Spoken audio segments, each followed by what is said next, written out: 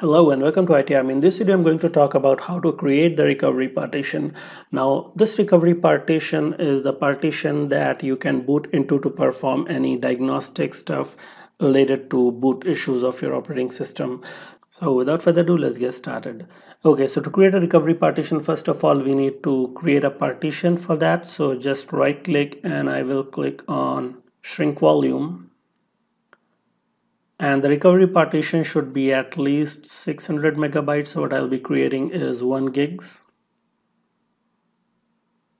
So 1024 is 1 gigabyte.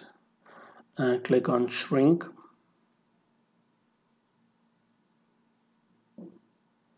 And then we'll be creating this partition, creating as a simple volume. And I don't want to assign any drive letter to this. And format it as NTFS. Let's name it system reserved and click on next. Finish.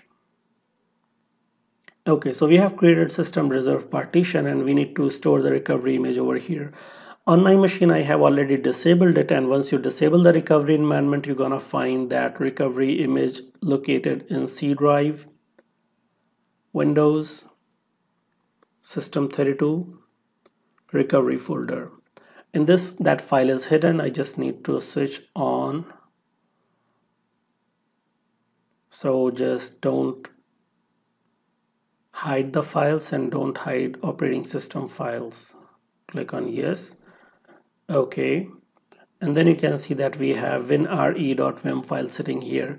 In case if you have recovery enabled, it's gonna be sitting in some other location. It may be sitting on the same partition, C drive and C drive recovery folder.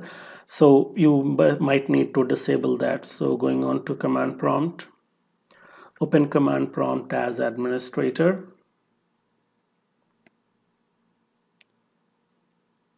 And when you do reagent C/info is gonna show you whether it is enabled or not. If it is enabled, you just need to disable it.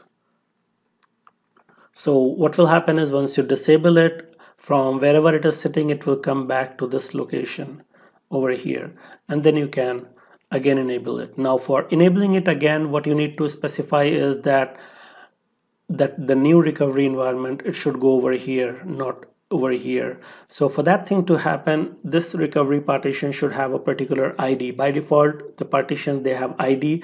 In case of MBR partition style, like if I go over here, properties, I go to volume, and you can see this is MBR partition style. MBR partition style, they have IDs in integers. And in case of GUID partition table, in case your Windows is installed in UEFI mode, they will be in GUID. So I need to assign the ID. So ID over here in hexadecimal number system, it should be 27. So I need to go to this part. Over here, if I do list disk, I have the first disk, that is disk number 0. So I'd say cell disk 0. So disk 0 is selected. And if I do list partition, and it's gonna show me the list of partitions. So we are interested in modifying the ID of this partition. So I will say select partition 3. And now if I say detail partition, is gonna show me the details. So currently the ID of this partition is 7. And I need to modify it. I'll say set ID equals to 27. So now what will happen is when you enable the partition, is gonna scan all the partitions and is gonna look for any partition whose partition ID or partition type is 27. Again, if I show you detail partition, you can see that it is showing as 27. So if the partition ID is 27, is gonna copy that recovery in that partition. If it doesn't find any partition with ID 27, is gonna copy in C drive recovery folder. So I'll show you there.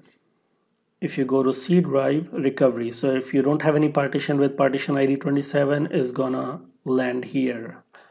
So I have enabled it, set the partition ID to 27, and now if I enable it, I exit out of this part, and I say reagent C / enable, and it is enabled successfully.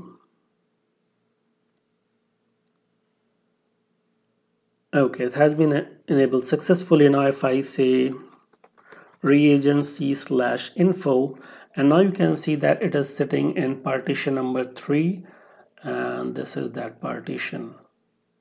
So this is how we can create the recovery partition and copy that recovery image inside that recovery partition. So now if I show you, if I restart my PC into recovery environment by holding shift key and click on restart,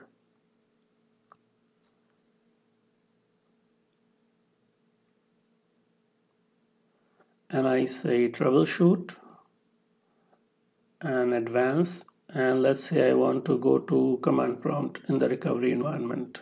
So it's going to reboot into the recovery environment and take me to the command prompt.